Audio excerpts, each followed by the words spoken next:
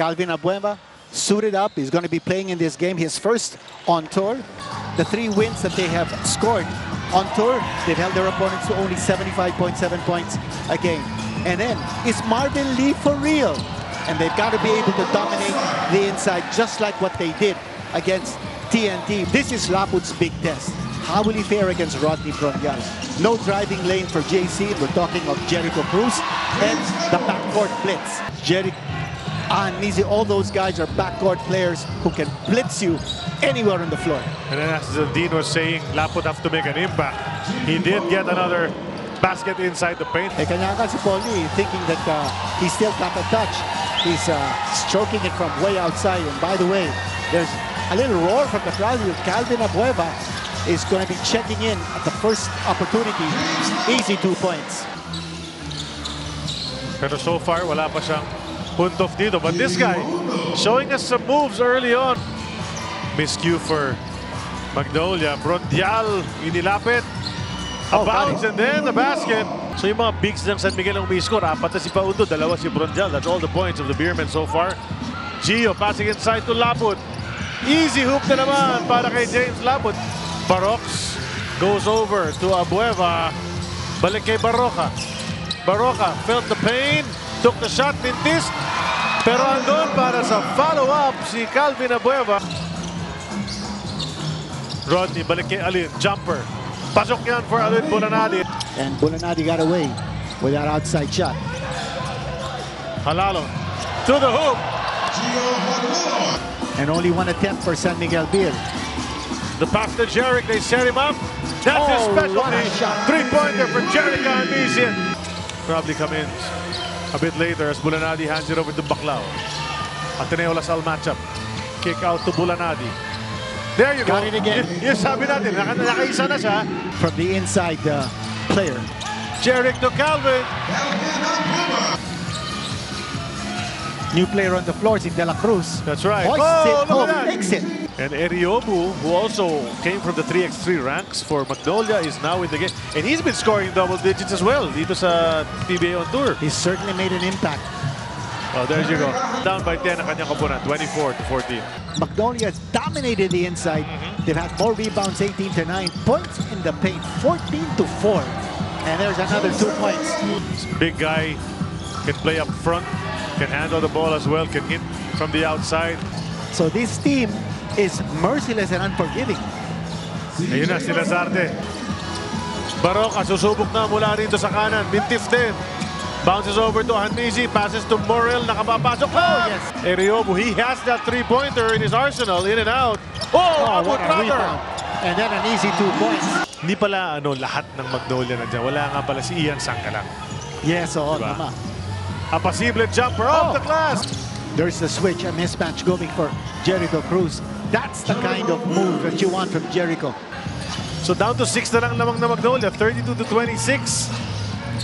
A competitive San Miguel squad. Oh, what a move! And he did play previously here in the PBA already for Mahindra. Yes, he did, and that's a 3-pointer. Prior to that, just 1 field goal, so he now has 5 points across his name. So 6 pa rin lang ang lamang ng Magnolia. The drop inside to Lapud, falling away. He got it to go. 6 to shoot. Jed kicks it over to Paul Lee. Ball, drop, Lapud, one-hander. Lapud is only 26 years old. Can you imagine the upside of this kid? He's listed 6'10". Look at that. Had a total of 5 games, and I remember in his first time out, he had 27 points. Wow! Oh, what a shot by James Lapud. Here's Alin Bulanadi, quiet in this second period. Look away pass inside to Brondial. Great feed from Alin. 4 to shoot. What's Marvin gonna do? Lose the ball is what's gonna happen there. Gio Halalon. An easy 2 points for Gio. That does it for our first half. Magnolia doubles up. They were 24, now they're 48. Miss from Jericho Cruz. Pass up ahead to Calvin. He'll attack the younger Lee. All the way to the hoop. Kahit nandun pa man si Rodney Brondial. Walang problema no? Kayang-kayang pumasok sa sistema. Alam na niya. First 2 points of the game for Marvin Lee. Hand off to Bulanadi. Jumper, one-hander. Oh, that was really... He was saying that you can't ask anything more from James. He's the first guy at practice, always looking for extra hours. Bronjal had to kick it out. Ito, yung transition din ng Magnolia. Yeah. And forcing San Miguel now to take the shot from the outside. And there is finally Down to 7. Magnolia is going to give to Jericho Cruz. Here's James Lockwood cleaning up the mess. GP, basket, just quicker than Lockwood. Back in the early 80s. Pass inside. Nice turn. Nice Noy pass. Baclao finishing with the left hand. A pure point guard to Marvin Lee. So he's making himself relevant even if his shots aren't falling. Yeah. Oh, nice pass inside. Tinan mo si Marvin Lee. Even get the steal, pero no way he was going to stop Abu Tratter from scoring that close. Hook shot. Oh. Bronjal now with 9 points. Corpus bukas sa 3. Oh, yes. Tratter in transition. Kanina, I thought San Miguel was able to do a good job of slowing down the game. But now, oh, that's 2 points. Here's Joseph. Oh, nice fake. Couple of fakes. And the basket for Joseph Eriobu. And if it's not Eriobu, it's Tratter. And then inside the room. Points in the paint. Dean. Noy picks it up. Got it again. Then have another opportunity. Alin will try. Oh, there you go. That time. They're able to get that shot off at the end of 3. Lamang pa rin ang Magnolia, pero 10 na lang. Been to the finals a couple of times, no? Pero isang pinanalo. The kick to Jerick. Oh, what a swisher. Murrell. Halalo. Supalpal. Kuha pa niya. Supalpal ulit. De La Cruz na punta kay... Oy! Snatcher. Snatcher tong mamang to. Getting thicker dito sa Inares and the other venues of the PBA on tour. I think fans are beginning to realize that these games are competitive. They also want to watch quality basketball. So lahat ng kategorya ay lamang talaga ang Magnolia. Kahit hindi pa ganun kalaki ang lamang nila. It's just 15. But here's the disruptor. Gio Halalon once And he again. will score. 7 steals to 4. So lahat ng kategorya nga na ipapakita namin sa inyo. Oh, look at Rocky, that. A second. three-pointer. Cruz. 6 to shoot. Spin move. Jericho. Some contact.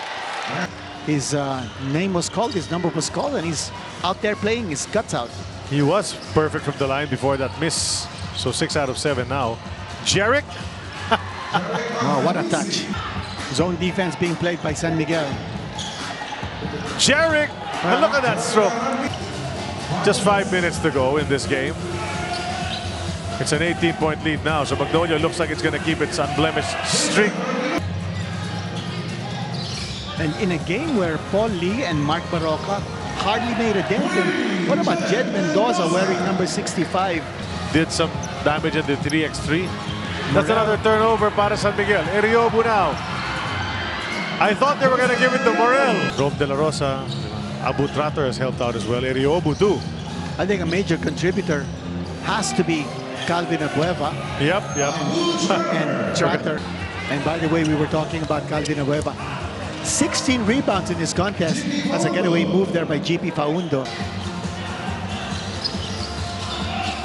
Jen. All off the glass. Si Mark Barroca sumasayaw rin sa sideline. 44 seconds na lang natitira rito. Till victory number 8. Abu Tratter basket na naman. The lead was only 10 at the end of 3 quarters. What a breakaway for the Magnolia. So that's it. Hotshots. Oh, 94 to 65. That's our final score.